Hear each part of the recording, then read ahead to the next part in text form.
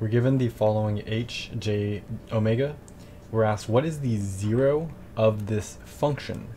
We are first finding z1. When we're looking at zeros, I'm going to underline this in red. The zero is this top part.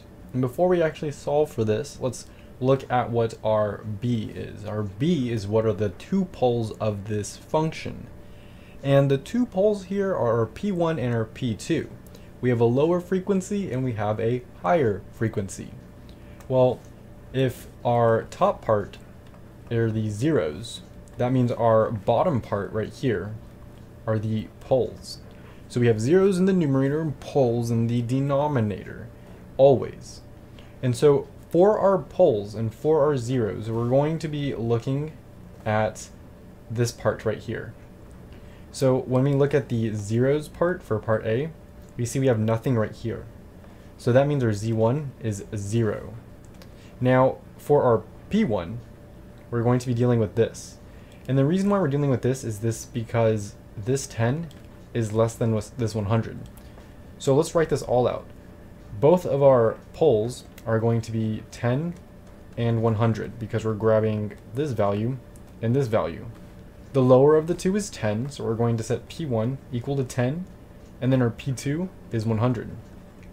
Next, we're asked what is the gain k after putting this function in standard form.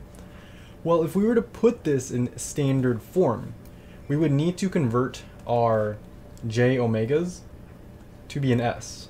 So all of these j omegas are going to be equal to an s, and you can think of s for standard form. So in here, we are going to rewrite this.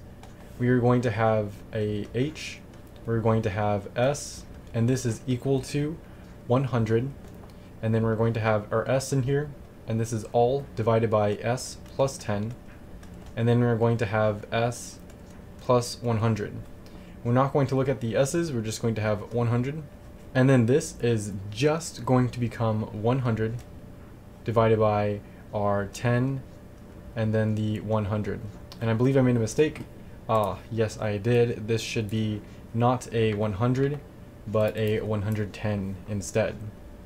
So this is going to be our new equation, and this will help us find our k.